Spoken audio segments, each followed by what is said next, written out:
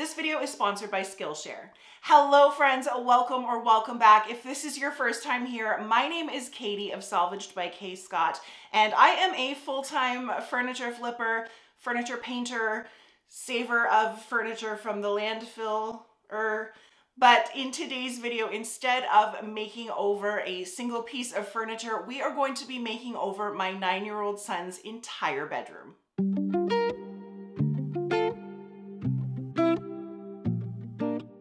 This is my 9-year-old son Lincoln's bedroom, and it is in need of some serious TLC.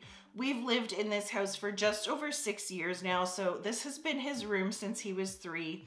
The walls are battered and honestly filthy. The color is boring beige. He has a hodgepodge of different broken hand-me-down furniture, nowhere to display his favorite Lego builds or his weird little meme collection. And it's really just time to change things up. This is our mood board for Lincoln's new space. We worked on pulling this inspiration collage together back in the fall just to come up with some ideas so that he and I were on the same page with things. We're not going to be replacing the carpet or scraping the popcorn ceiling. His fan is toast, so we are going to be swapping that out. We're also going to be painting the walls in his favorite green and reworking the layout. I've collected a few new things, a few secondhand dressers from Facebook Marketplace, and I'm going to be flipping a new headboard and a thrifted tub chair to bring things all together. We got started by clearing things out and emptying the whole room. We sorted through Lego, we sorted through laundry. I moved his nightstand and dresser out to the garage, and then we pulled these LED light strips down from around the window, and all of the paint came with it. Next, I got to work washing the walls and trim with some simple green and hot water. I also went around the room with a putty knife and some drywall spackle to fill in all the damaged spots. And then once that was dry, I sanded it smooth with a 220 grit sanding block.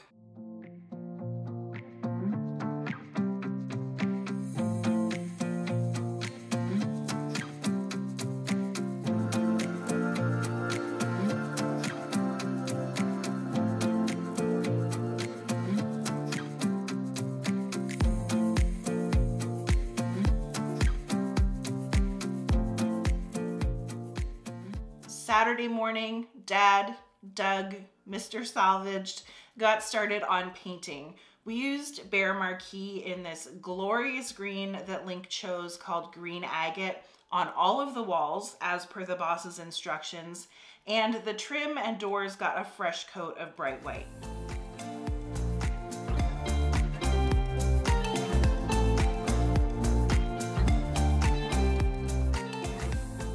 Doug has these strips of poster board that he cut up a long time ago, and he just shoves those up under the baseboards whenever we are painting up close to carpet.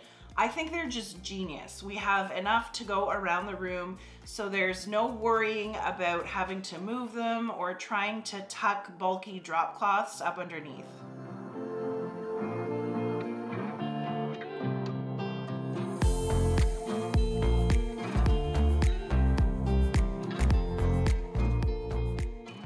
I had big plans to do a DIY leather headboard build, but once I priced out the lumber and the upholstery materials, I decided that this $92 metal and fabric Amazon option was going to be the smartest choice. I really wanted a warm, rich, leathery look, so I am going to DIY that with some paint, just not yet. I knew that I wanted to center the bed on this back wall, but that wasn't going to leave a ton of space in the room for a regular dresser. So I started looking on Facebook a few weeks ago for some small IKEA dressers to put on either side of his bed. This way he's still got the drawer space of a 6-drawer dresser, but they double as nightstands. I thought for sure whatever I found would need to be painted or cleaned up in some way, but I managed to find a matching set of 2 Malm dressers in pretty much brand new condition for just $40 each. Now we needed to make some new shelves to showcase the never-ending Lego collection. I bought these metal brackets from Amazon, and then I cut down some 1x8 pine boards to the same length as the dressers.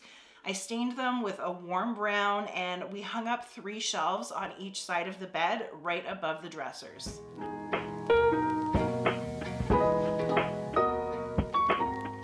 Doug also managed to swap out the broken ceiling fan with this snazzy new propeller style one that Lincoln chose from Home Depot. In between all of these little projects, I want to take just a moment of your time to tell you about the sponsor of this video, Skillshare. Skillshare can help you make this new year a year of learning, growth, and connection through your creativity. If you have a specific skill that you are trying to learn or a new hobby that you're trying to get into, then Skillshare is the perfect place to start. They've got classes on everything from photography, interior design, woodworking, business management. You can find a class that will match your goals and interests. This week, I took an hour to myself to sit down and work through the class, Work from Home as a Creative by Amaryllis Henderson, because, well, I feel like I've been spinning in circles lately trying to juggle work life and home life and still incorporating all of the amazing new things that are coming up. So taking that time to sit down, learn some new strategies, and reframe the way that I'm thinking about a few things was really helpful for me. Skillshare is ad-free, so you can stay in the zone while you're exploring new skills, and they launch fresh premium classes every week, so there's always something new to discover. Members get unlimited access to learning with classes that you can always work through at your own pace. The first 1,000 of my subscribers to click the link in the description box of this video will get a 1-month free trial to Skillshare so that you can start exploring your creativity today. Now for the headboard. I totally scored with the fact that this padded panel comes off with just a few bolts, so I could take just this part down to the garage to work on it. You've probably seen one of the many painting upholstery to look like leather videos somewhere on social media recently. I have attempted to chalk paint an upholstered chair before and it just didn't work at all for me. So I chose to attempt the fabric softener and latex paint method that Drew from Lone Fox made pretty famous last year. I grabbed 3 colors of latex paint. These are all from Benjamin Moore. I have a light camel, a medium brown, and a darker brown. And I mixed up a bit of paint at a time in a 2-to-1 ratio of paint to fabric softener. As you mix the fabric softener into the paint, it kind of thickens up into a gel-like consistency. I sprayed down my fabric with some plain water and then brushed on my lightest color over the whole headboard.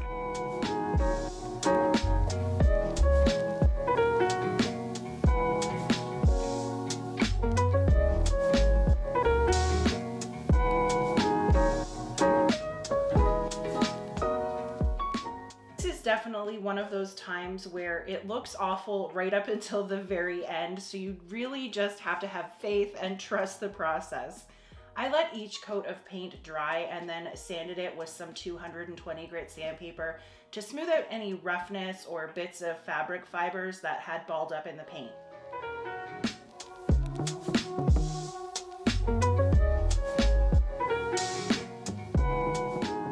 My first coat was just the one color, and for the second coat, I started to blend in some of the darker saddle brown color around the edges to add some depth and dimension. I had a jar of plain water there as well, just to keep everything really wet so that the paint colors would blend together easier.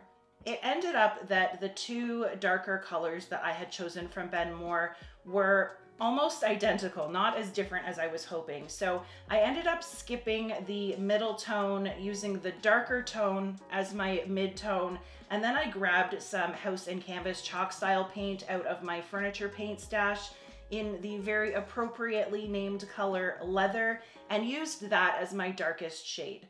In the 3rd and 4th coats is when I added that darker shade, again around the edges. With each layer of paint, the fabric got a softer and more leather-like feel to it, so I just kept that lightest color in the center, blending out darker and darker as it got to the edges.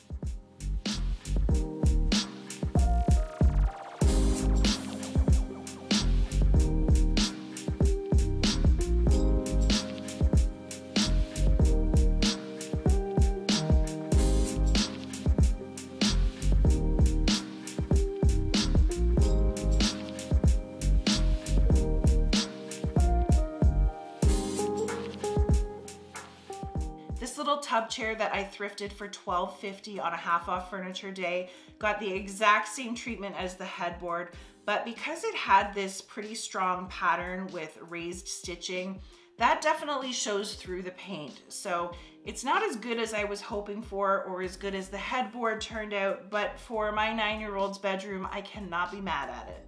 Lincoln loves bright colors, so we bought these fun posters on society6.com and framed them to fill in the space between the shelves.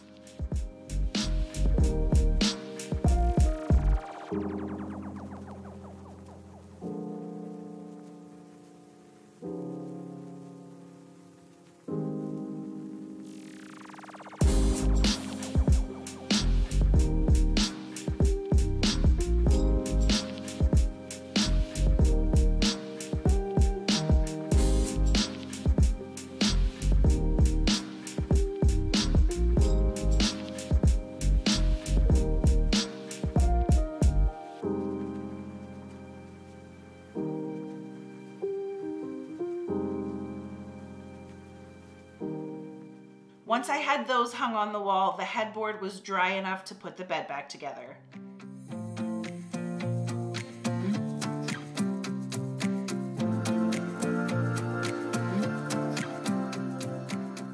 I also thrifted this bulletin board a little while ago, and I'm going to use some leftover furniture paints in a bunch of different colors to refresh it a little and kind of try and tie it into that funky poster above the bed.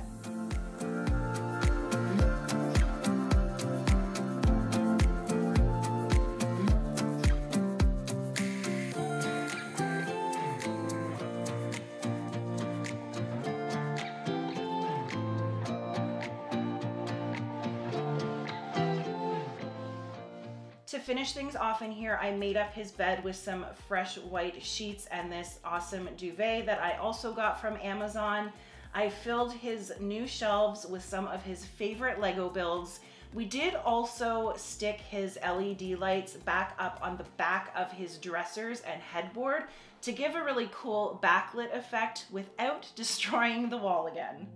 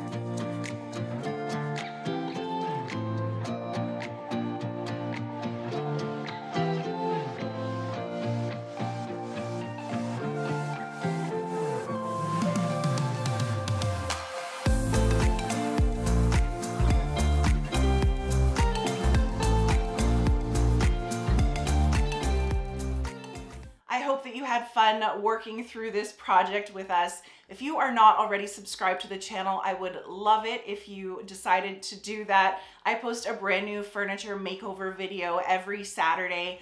Also, if you could leave me a thumbs up, share this video with a friend, or leave me a comment down below, that helps the channel out so much as well. I have to get to planning my other son's bedroom makeover now that Lincoln's is done.